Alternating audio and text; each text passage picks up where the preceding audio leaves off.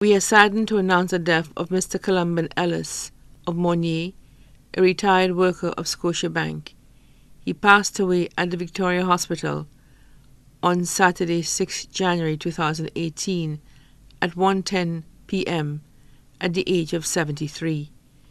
The funeral service for the late Mr. Columban Ellis will take place at the Holy Trinity Anglican Church, Trinity Church Road, on January 23, 2018 at 2:30 p.m.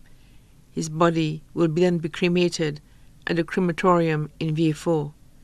In lieu of flowers, a collection will be taken during the funeral service, which will go to the St. Lucia Cancer Society.